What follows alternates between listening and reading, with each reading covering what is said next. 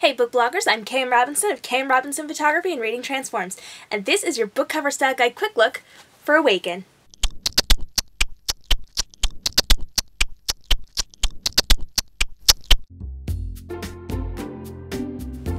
Awaken is the sequel to Slumber, a retelling of Sleeping Beauty in which Aurora is locked in a mental institute for murdering her boyfriend Philip. I happen to love Slumber, and I think Awaken is even better. And the good news is it really lends itself to our book image design. The cover of Awaken is very blue-toned, and your first instinct is probably to pair it with a blue color, but you have to be careful when you do this.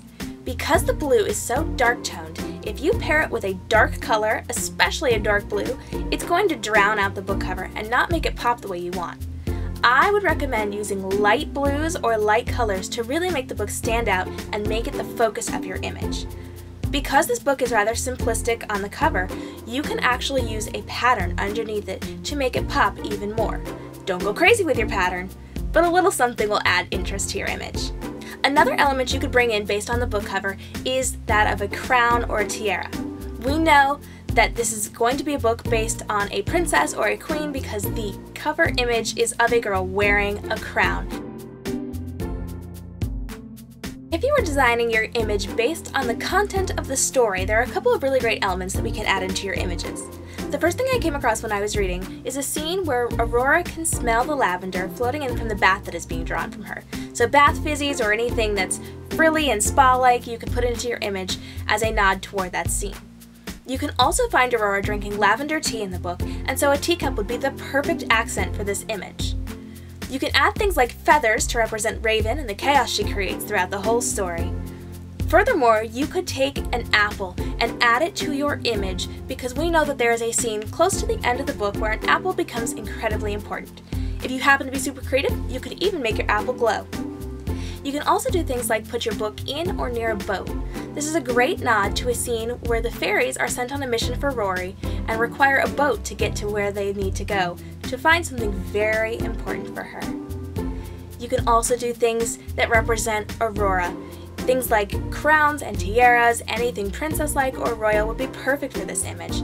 And of course, you can always do pink and blue dresses because we know these dresses are incredibly important to Rory's story. Whether you're basing your imagery on the cover content or the story content of Awaken, make sure that you keep the image very simple looking. You don't want to distract from the book cover. Don't cover up the title or the name of the author. And make sure whatever you do that you make the book pop so that your fans want to read what you have seen in this book.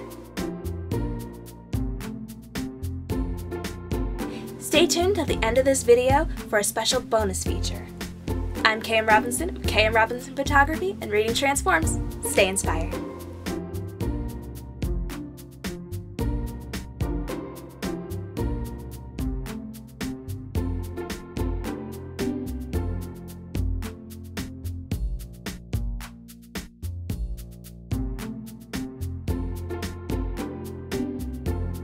Hey guys, you know that Reading Transforms started out as a photo series for me, in which I took my models and had them reading a book in the image.